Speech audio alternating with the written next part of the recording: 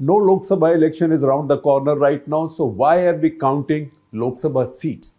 That's because by this time next year, you will have a new government in place. Not just in place, but well settled. It would have been almost 3 weeks since a new government would have been sworn in by this time next year. So we are also starting to look at politics going ahead to the next year, going ahead to the elections, also looking at prospects accordingly. And we are doing it not through Jyotish, not through astrology, but with data. This is also the time that the opposition is planning, the BJP is always planning, the opposition is having a meeting. 15 opposition parties are meeting on June 23rd in Patna to see if they can figure out a joint strategy against the BJP. When they plan their joint strategy, what are the facts that they will look at? And some of those facts are the subject matter of today's episode of Cut the Clutter.